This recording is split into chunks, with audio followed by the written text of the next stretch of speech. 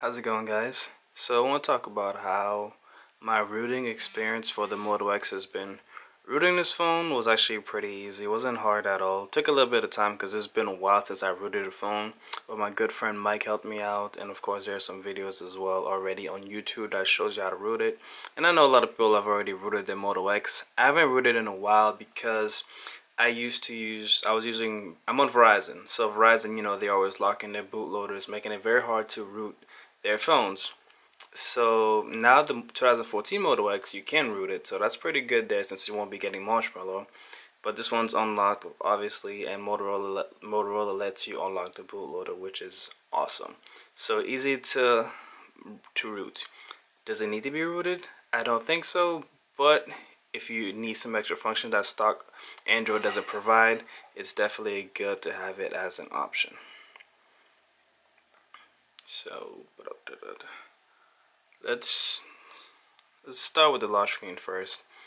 So as you can see here, shortcuts, and over here, that's not Verizon, that's just my Instagram name. So I was able to do that because I'm rooted now.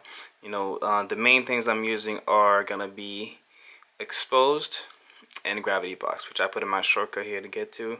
So Exposed, these are the modules that I'm using.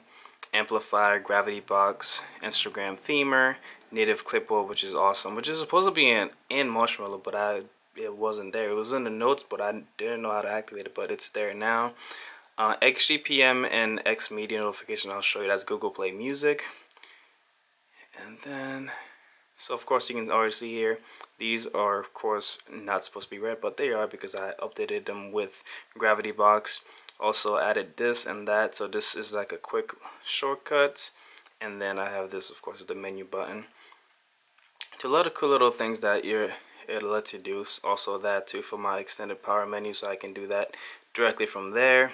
Also if I double tap here, that'll be screenshot, which is pretty cool. And with being rooted, some apps are able to do more, like power toggles that I use. With root, I have a shutdown menu here as well, and I also can increase my system font. So those are cool things. So as you can notice, my settings are a little bit different colors here. This is running on the True Pure ROM. So version 2.4. 2.5 is out now, but I'm still on 2.4. Really nice ROM, very de-bloated. When I started the True Pure ROM, there was like 10-12 apps total when I started the phone, which is pretty awesome. And then but you still get all the Moto features. You still get Moto display and everything, as you can see here. So that's still active. Every Moto feature is still here. Only downsides I've noticed is that sometimes this multitasking button doesn't always come up right away, which is really annoying. Which is hopefully they have that fixed. Maybe it's just an issue that I've had, but if they fix that, then this ROM works perfectly fine. So what I'm using to get the different colors and the different also these ones also came from the same thing, is actually called layers. So layers manager and layers showcase. So you can download a whole bunch of different ones. I'll link the one that I'm using in the description below, but it's pretty cool. It's PEEAF. So it pretty much kind of changes everything on the phone. It's because of Sony that this has happened, so you can actually theme Android without changing too much, without like having to.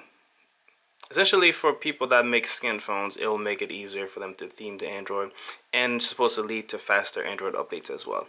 So that's pretty cool. Otherwise, my rooting experience has been really good. Let me show you real quick with the last thing I want to show you that I definitely enjoy. Let me put the volume down so that they don't flag my video. So music is playing right now, and I need to actually do this. And boom, that's how you fix it with root. I don't know if they fixed it yet, but mine, it does tend to crash after a while, which sucks. But that's awesome. So that's one of the models I show you, the XGPM. Really good feature. I like it. It also gives you a lot more control over here as well. So yeah. So that's been my experience with rooting. I love it. It's been giving me a lot of extra benefits. What are some of the apps that you use? Let me know, and I'll see you guys on the next one.